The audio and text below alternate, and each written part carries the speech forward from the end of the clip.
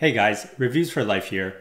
This is a mechanical blue switch, which normally goes into mechanical keyboards, much like this one.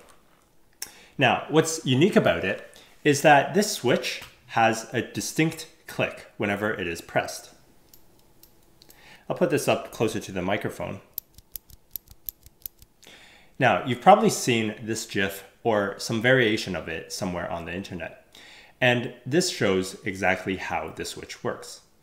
But these generic write-ups don't actually tell you how the click sound is produced.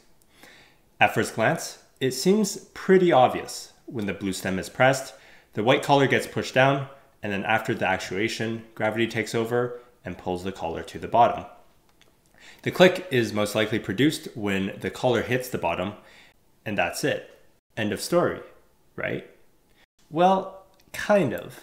Until you try pressing the switch upside down. Hear that? There's still a click. So obviously gravity doesn't work upside down, unless if you're in Australia. So what's making that noise? Now it's getting curious. Just to make sure I didn't get a defect, I tested this with an entire keyboard upside down. And you can still hear every single click. So this is when I decided to get a blue switch with a clear case, just to see it in action. We see that the white piece falls down when I press it, and then falls up when it's upside down. All right, now we're getting to something interesting. So we got to disassemble this thing, and here are the parts. We have a clear upper housing, the blue stem with a white collar, a spring, and the bottom housing. This bottom housing actually contains a leaf spring, which closes the connection when the stem is depressed. Here's what happens when you press down on the stem. It first closes the gap between the collar and the plunger. Then, as you press down further, the collar slides down and releases the leaf spring. This then makes contact with the copper plate and closes the connection.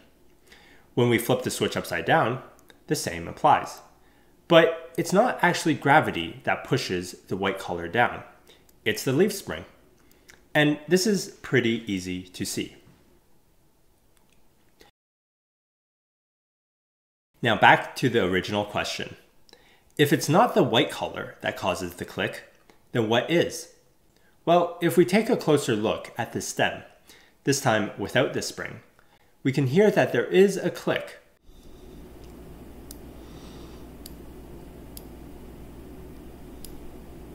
Even though the collar never touches the bottom of the casing.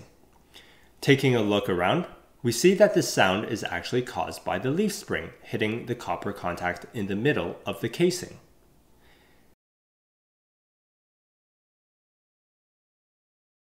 Let's see this in slow motion. Who would have thought? I'm a little bit upset that I didn't realize this until almost 10 years after I initially saw this GIF. Well, lessons learned. That's it from me. Thanks for watching, and I'll see you in the next one.